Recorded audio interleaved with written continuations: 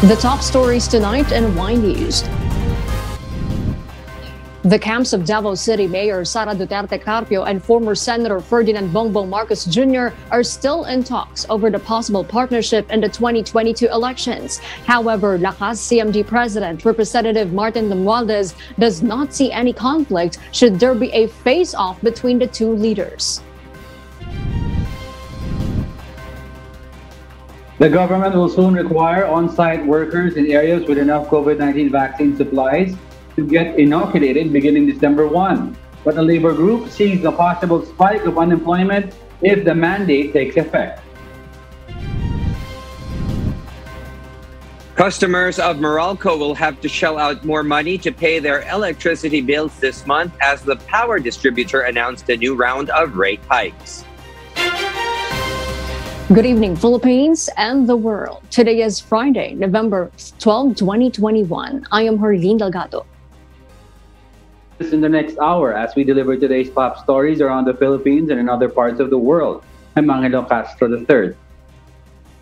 We are also seen in 1,935 satellite monitoring centers nationwide and via live streaming worldwide through the UNTV News and Rescue social media accounts and our website, untvweb.com. I am William Theo.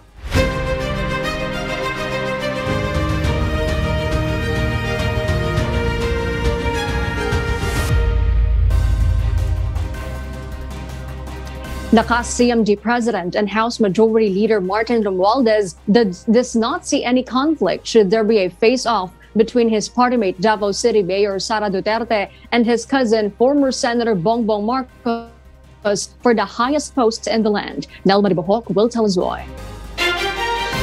Presidential daughter Davao City Mayor Sara Duterte and former Senator Bongbong Marcos are good friends. This is according to Lakas CMD President and later Representative Martin Romualdez when questioned on the possible conflict if the two leaders would both run for presidency.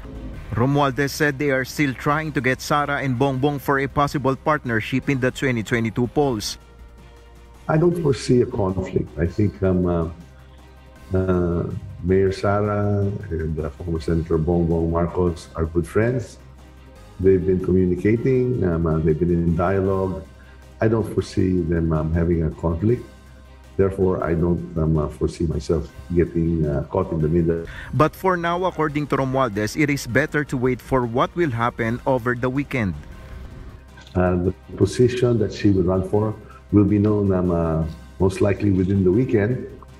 Marcos has already filed the certificate of candidacy, while there are speculations that Mayor Sara would vie for a presidential or vice presidential position after quitting her regional party Hugpong ng Pagbabago and her withdrawal for re-election in Davao City. But one of the senatorial aspirants of the PDP Laban Kusi group believes that Mayor Sara will possibly run for president. Parang lumalabas ngayon, if she did not join federal, how can she be the running mate of Bongbong? So, kung Lakas, baka she's going to run for president. Romualdez said that the Lakas CMD would want to have the highest position, but they would respect the candidate's position. Nel Maribohok, UNTV News and Rescue. We serve the people, we give glory to God. Newly appointed Philippine National Police Chief Lieutenant General Leonardo Carlos has vowed to continue the fight against communist rebels and terrorists as the elections draws near. Leah Ilagan will tell us why. Lieutenant General Leonardo Carlos formally assumed command as the 27th Chief of the Philippine National Police. In his first speech, Carlos said he will strengthen area police commands to prevent insurgents, terrorists, and private armed groups from sowing terror during the elections. The fight against insurgency, terrorism, and the dismantling of private armed groups will receive a new shot in the arm as we prepare for the national elections. Carlos also said that he would implement more strongly the anti-illegal drugs campaign of the government. We will implement even more strongly our enhanced managing police operations, its programs against criminality, and our double-barrel finale version 2021 against illegal drugs. We will improve these programs as necessary and introduce further reforms as needed as we strive to make more potent these tools against crime and illegal drugs. Carlos is a member of the Philippine Military Academy Maringal Class of 1988. He will serve as the Chief PNP until May 8, 2022, days before the election. Hindi matatawaran ang tiwalang ibinigay ninyo sa akin at ito ibabalik ko sa pamamagitan ng pag-aalay sa inyo ng serbisyong tapat, serbisyong may malasakit at serbisyong mula sa puso na may alagang Carlos. Leia Ilagan, UNTV, News and Rescue. We serve the people. We give glory to God.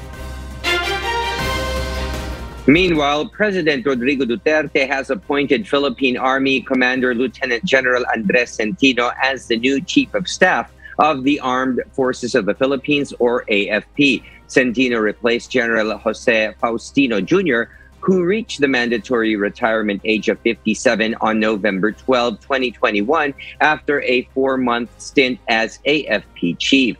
The palace and the AFP welcomed Centino's appointment as the 57th Chief of Staff.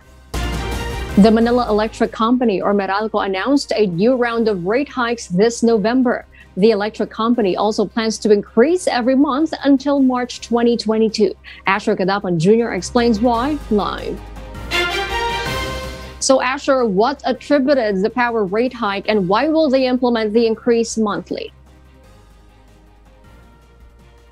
Arlene, instead of a significantly higher generation charge increase this month, the Manila Electric Company staggers the upward adjustment up to the next 4 months.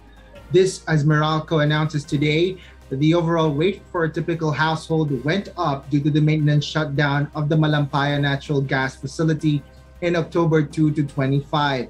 But Meralco spokesperson Joe Zaldariaga explains they took the initiative to cushion the impact in the bills of its customers.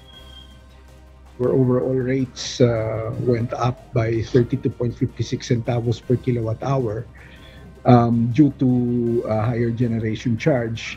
Para hindi naman masyadong mabigat yung impact ngayong buwan ng Nobyembre, minabuti namin na stretch yung increase, no? Kasi alam naman natin na talagang times are difficult, and we just wanted to really find a way how we can help consumers, no, cope.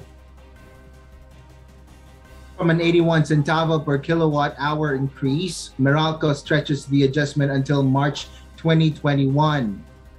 This month adjustment equates to additional 65 to 162 pesos in Meralco bills for residential customers depending on their consumption. Meralco customers complain about the rate increase but plan to do some power-saving measures. Parang mabigat na rin yan sa mga tao, lalo na sa panahon ngayon na may pandemya.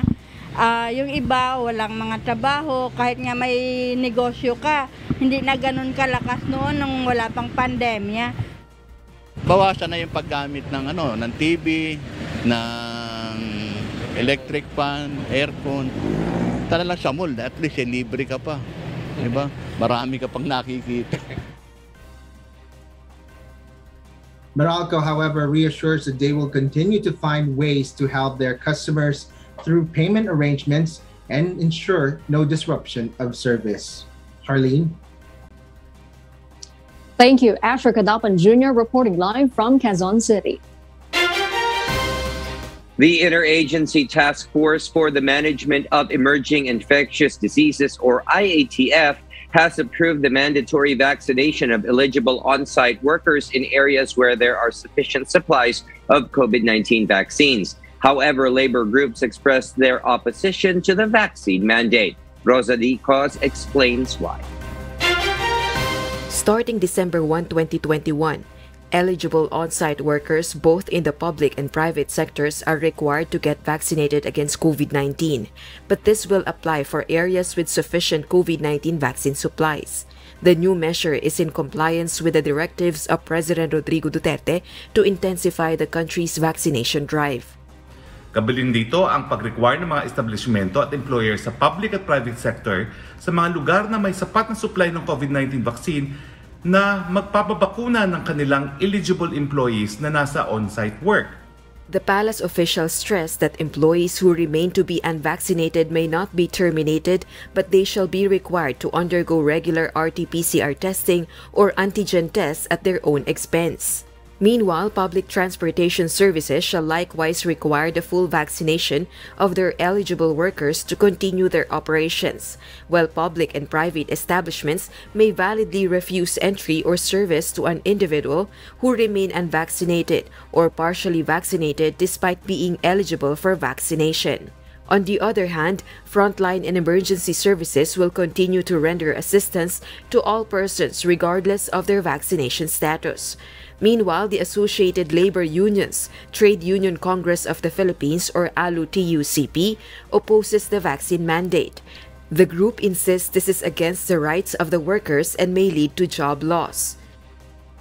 Maaring mangyari iyon, lalong-lalo na yung tinatawag na demoralization. Pag-demoralize ang mga manggagawa, lalong-lalo na yung may mga medical conditions, may mga personal and religious beliefs, laban sa vaccination, magkakaroon ng girian at demoralization sa mga on the part ng mga manggagawa. Magkakaroon din ng underemployment at malawak ang unemployment ito. For the employer's part, this policy may lead to more vaccination hesitancy in the country, though they are willing to implement this. The confusing na yung mga gusto nilang gawin. Nagsususpise na tuloy yung mga tao, kaya tumataas yung mga nag-hesitancy eh. Iba-iba yung sinasabi nila eh. Dapat yung messaging isa lang. Huwag mong pilitin yung ayaw dahil problema niya yun. According to the palace, those who are ineligible for vaccination only have to present a medical clearance issued by a government health office or birth certificate. Meanwhile, the IATF has called on local government units to issue orders or ordinances providing incentives for fully vaccinated individuals and for business establishments to require proof of vaccination before individuals may undertake or qualify for certain activities. Rosa Licoz, UNTV News and Rescue. We serve the people, we give glory to God. The Department of Health admits that there has been a delay in the delivery of new supplies of syringes for COVID-19 mRNA vaccines like Pfizer and Moderna. Aiko Miguel will tell us why. The Health Department allays worries, saying they have secured supply of COVID-19 syringes as early as May this year. Health spokesperson Undersecretary Maria Rosario Vergeres said they have ordered regional units to use tuberculin syringe instead of 0.3 ml syringe used for COVID-19 vaccination, as there is an existing global shortage. Tuberculin syringe are used for tuberculosis test, but can be used in place of 0.3 ml syringe, as it is also appropriate for mRNA vaccines like Pfizer COVID-19 vaccines.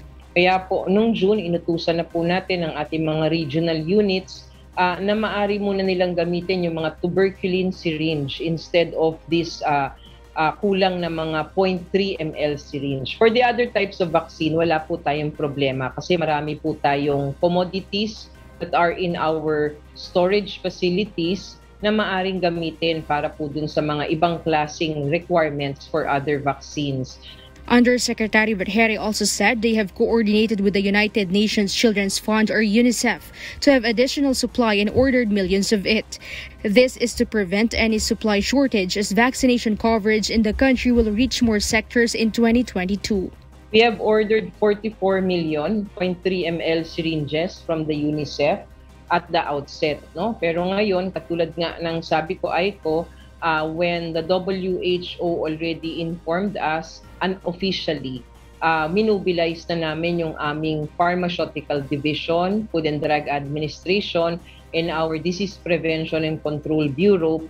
However, the DOH admits because there is a global shortage, they are experiencing delivery delays of the said syringe. Ito pong 0.3 ml syringes na specifically ginagamit po for mRNA vaccines, ito po ang nagkukulang and shortage din globally talaga. So as early part of this year, we already have placed our orders and our procurement process through the UNICEF. But hanggang sa ngayon, medyo nagkakaroon ng delays ang kanilang delivery sa atin, and this is because of the apparent global shortage na sinasabi. On the other hand, the DOH also assures there are enough syringe for routine immunization, particularly for children and other health services. Aiko Miguel, UNTV News and Rescue. We serve the people, we give glory to God. The Department of Science and Technology is currently holding training and virtual site initiation visits in various areas, including Manila, Marikina, Muntinlupa, Dasmariñas, and Davao City. Eileen Cerudo will tell us why. While waiting for the final approval of the Food and Drug Administration, the Department of Science and Technology is gearing up for its clinical trial for mix-and-match COVID-19 vaccines. The clinical trial aims to determine the effectivity of using a different brand of COVID-19 vaccine for the second dose or booster shot. DOST Undersecretary for Research and Development Dr. Rowena Guevara said Manila, Marikina, Muntinlupa, Dasmariñas in Cavite, and Davao City are among the trial sites where the clinical study will be conducted. However, they have not yet recruited participants since there is still no final approval from the FDA. Sa kasalukuyan, hindi pa tayo nagre-recruit kasi inaantay namin ang final approved FDA bago tayo magsimula ng pagbabakuna, ngunit ang project team ay handa naman na. Guevara said unvaccinated individuals aged 18 and above are eligible to participate in the clinical trial. Pregnant women and those who have contracted COVID-19 will not be able to join the study. For women who can get pregnant but still interested to participate should take contraceptives before getting vaccinated for the trial. Those with comorbidities may join the trial, provided that they are in a medically stable condition with clearance from their doctors.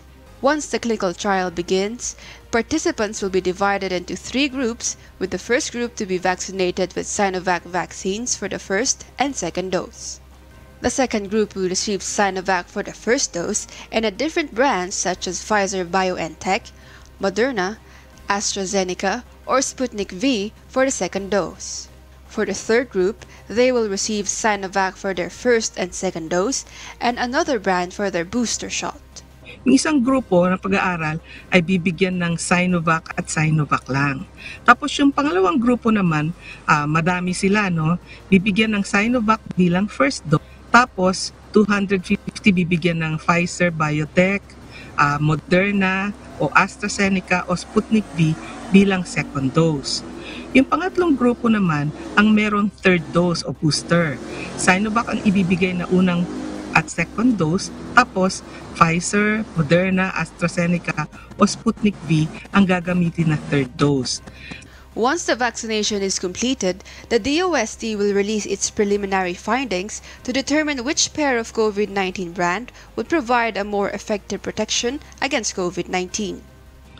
Ang pagbabakuna ay tatagal lamang ng hanggang 5 buwan. Ngunit ang mga participants ay ifa-follow up at pangangalagaan na ng project team na binubuo ng medical experts ng hanggang 1 taon. Inaasahang may unang interim analysis o preliminary results na kapag nakapag-enroll na tayo ng 1,000 participants. Inaasahan nating makamit yawa hanggang 3 buwan. Eileen Cerudo, UNTV News and Rescue. We serve the people. We give glory to God. Meanwhile, a 2-year-old kid tested positive in a COVID-19 rapid antigen test after reportedly visiting a mall. JP Nunez details why. A recent Facebook post of a doctor caused netizens to worry after 2-year-old tested positive from COVID-19. The result came 3 days after the boy reportedly went to a mall. Department of Health Undersecretary Maria Rosario Vergeres said in a statement that there are factors to consider and the cause of the infection remains uncertain. Vergeres further reminds parents to take extra caution when bringing their children in public spaces. Meanwhile, Department of the Interior and Local Government Secretary Eduardo Año says they will instruct Metro Manila mayors to reconsider the age restriction inside malls. According to Año, local government units may impose restrictions as the necessity occurs. While COVID cases are decreasing, pandemic is still present. As of now, minors are still allowed inside malls accompanied by their parents. Meanwhile, other parents still believe that children must still be restricted in public places despite easing up restrictions. Sa aking palagay, huwag na muna. Huwag na muna ilabas sa mga bata, lalo na sa mga mall, sa lahat ng mga playgrounds, lalo na ngayon, mayroon pa tayong natitirang pandemic, lalo na, maapektuhan lalo tayo pag di natin sinunod. Sa mga magulang, tis-tis muna. Kung ako tatanungin, ayoko pa kasi hindi pa tayo COVID-free.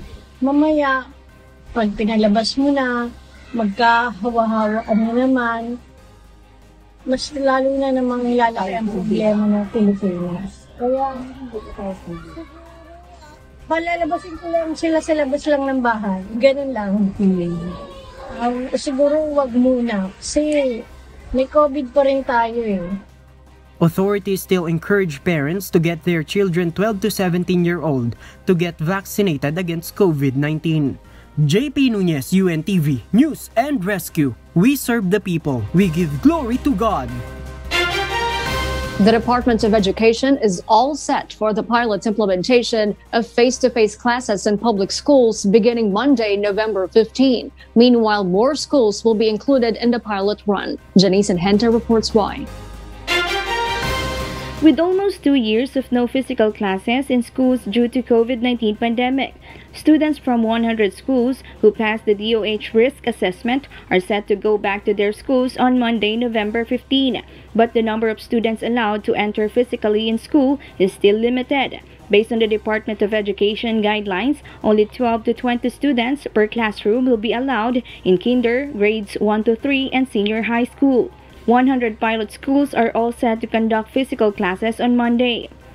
At kami naman, for our part sa Department of Education, ini-inspect namin ang mga napipiling eskwelahan na kailangan handa yung ating mga facilities, ang social distancing, may tubig, may gamot, malapit tayo sa mga health stations.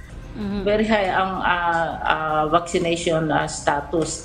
I see si Alain pwede magbigay ng karagdagang informasyon pero napakataas kasi summer pa, wala pa yung approval ng President. Sinabihan na namin yung aming mga teachers na makikilahok sila. Meanwhile, on November 22, physical classes are expected to begin for 20 private schools.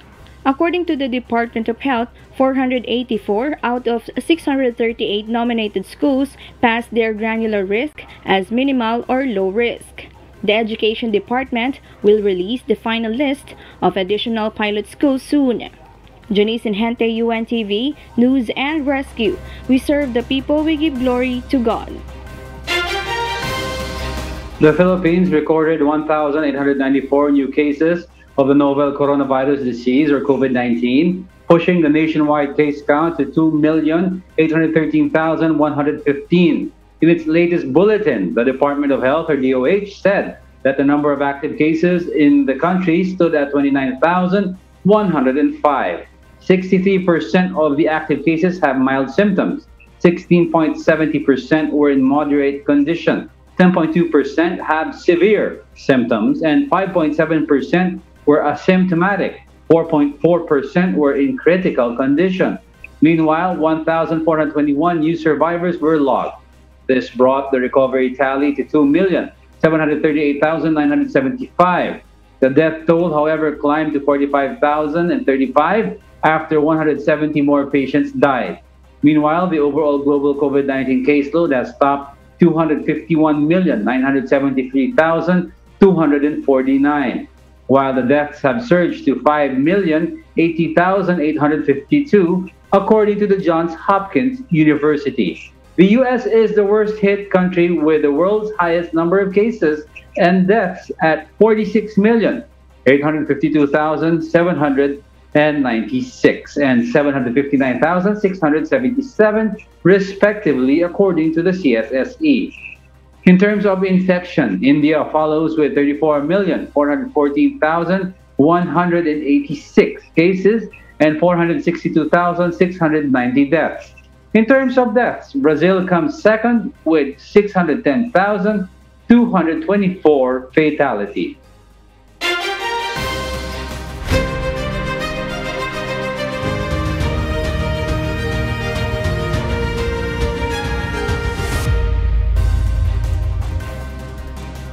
With the recent developments in the political arena as the deadline of substitution looms, the Cusi faction of ruling party PDP Laban is now exploring its options, including the Go Duterte tandem for 2022 polls. Arlene Delgado will tell us why. With only 3 days left for substitution of candidates, the faction in PDP Laban, headed by Energy Secretary Alfonso Cusi, is reassessing its moves for the upcoming elections. This, as the Cusi faction revealed, they are now exploring all options, including its original plan of fielding Senator Christopher Bongo and President Duterte as its presidential and vice presidential bets. In a statement, the Cusi wing says they are consulting their local leaders to ensure that the party decision will be reflective of the sentiments on the ground. The Cusi faction standard bearer, Senator Ronald de la Rosa, has yet to comment on the matter. But the senator has been vocal that he is willing to withdraw if presidential daughter and Davao City Mayor Sara Duterte Carpio will run for the presidency. Presidential aspirant Senator Manny Pacquiao, who also sits as the party president of Pacquiao-Pimentel wing, is not affected by the possible Go Duterte tandem, saying that everyone has the right to run. The senator also clarified he will not abandon their group in the ruling party and will continue fighting for their claim as the legitimate representatives of the party. This despite his recent meeting with President Duterte, who chairs the other faction in PDP Laban. Magkaisa pa rin kami, magkaisa kami. Actually, na-surprise lang naman ako sa patawag eh. Hindi naman intensyon na wala naman sino ba naman ako para tumanggi sa Pangulo. Ipinaglalaban namin yung PDP party na yan. Dahil yung iba, mga illegal, kami may hawak ng data, mga papilis ng partido. Senator Aquilino Coco Pimentel, who chairs the Pacquiao-Pimentel wing, has no comment on the meeting of the two leaders. As the November 15 deadline substitution nears, Pacquiao remains firm that his presidential bid is final. Hindi ako trapo na politiko na pabago-bago ng desisyon. Kung yung iba dyan trapo, pabago-bago ng desisyon, niloloko yung taong bayan, ako hindi. Arlene Delgado, UNTV News and Rescue. We serve the people. We give glory to God. The Commission on Elections has summoned presidential aspirant Ferdinand Bongbong Marcos Jr. in connection with a petition for the cancellation of his certificate of candidacy. Meanwhile, several parlous groups filed for substitution days before the deadline. Dante Amento gives us the details live.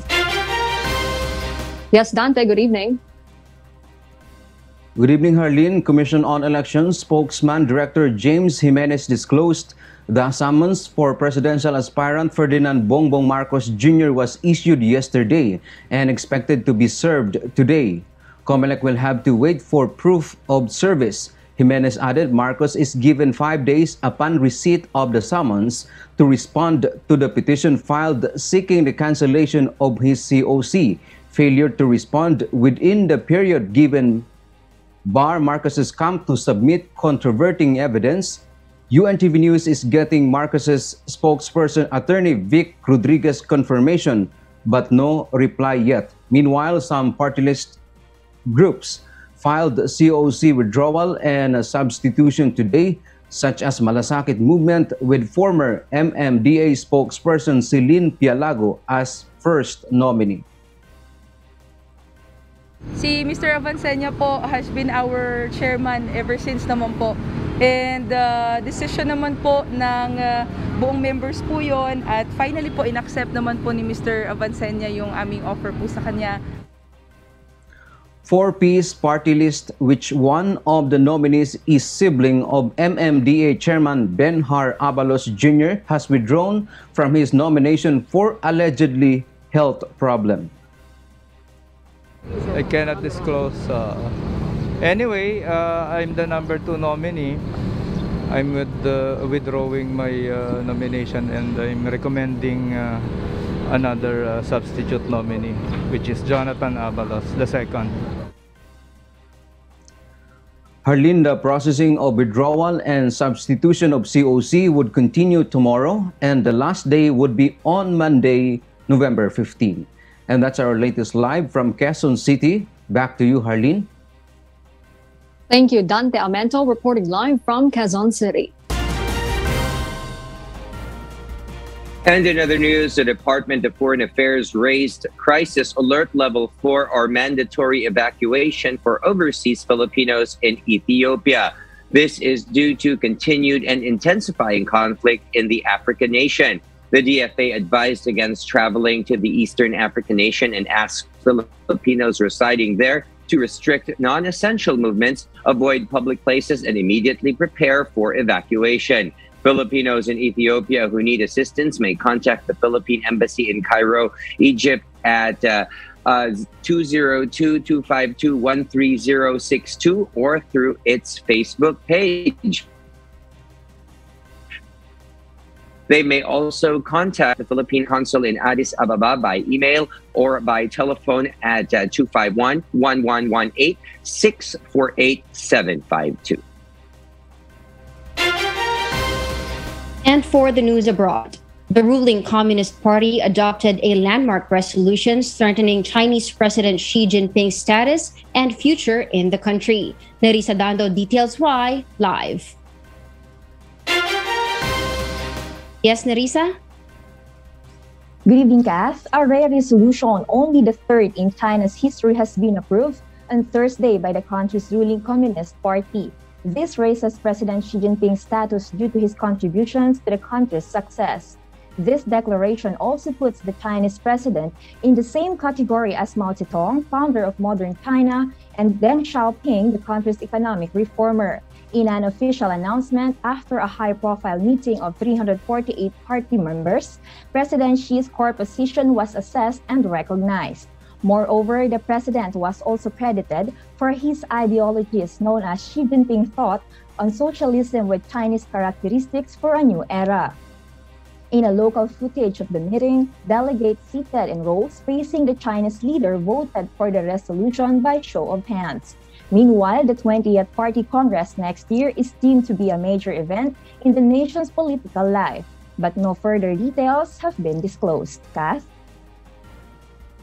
Nerissa, this is indeed a big move by China to pass a rare resolution, but has this decision been well received? Kath, after China's amendment to remove presidential term limits on 2018, this move is seen by some critics as putting groundworks to secure an unprecedented third term for the Chinese president. Back to you, Kath. Thank you, Nerissa Danda, reporting live from Japan. Just days before his virtual meeting with the Chinese president, U.S. President Joe Biden signs a legislation against Chinese telecommunication companies. Annie Mancilla will tell us why live. Good evening, Annie.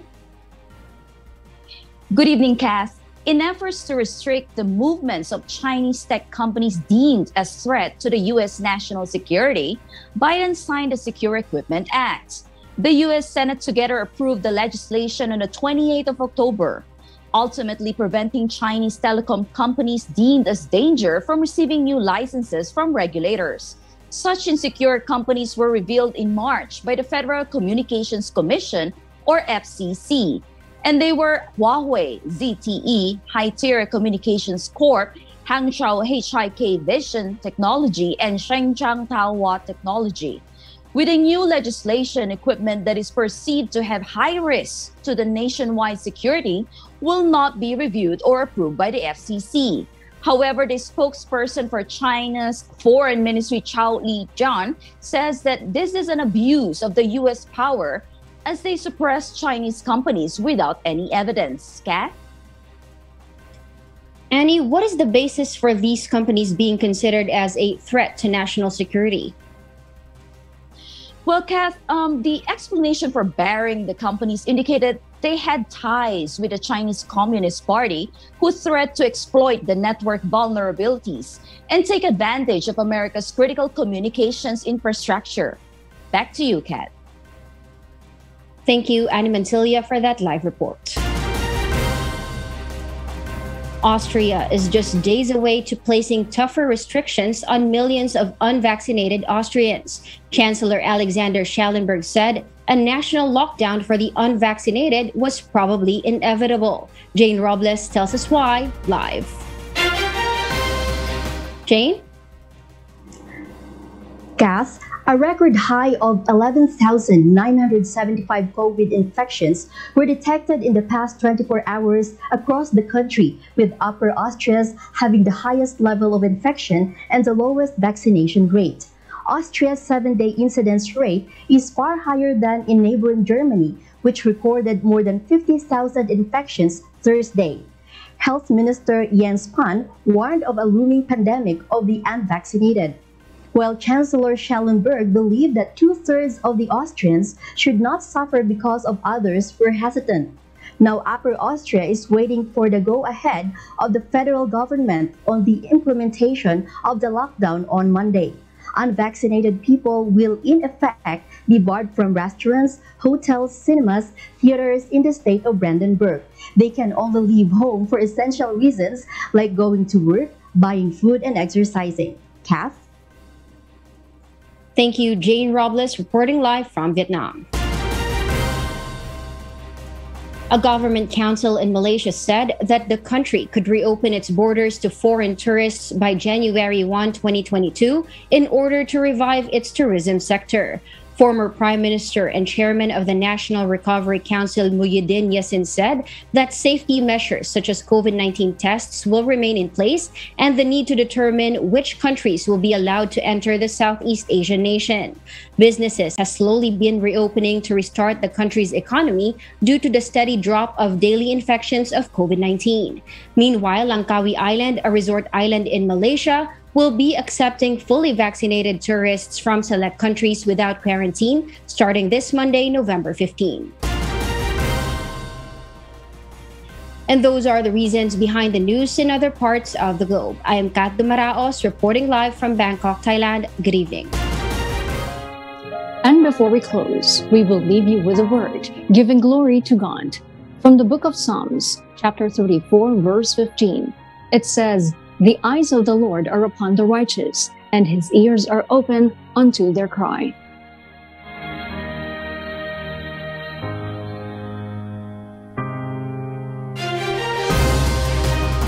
And those are the reasons behind the news, November 12, 2021. I am Harleen Delgado.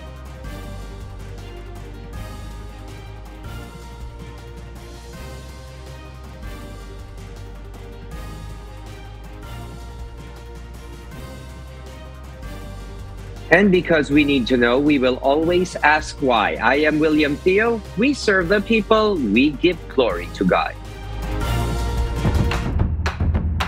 I don't foresee a conflict. I think Mayor Sara and former Senator Bongbong Marcos are good friends. They've been communicating. They've been in dialogue. I don't foresee them having a conflict. Therefore, I don't foresee myself getting caught in the middle.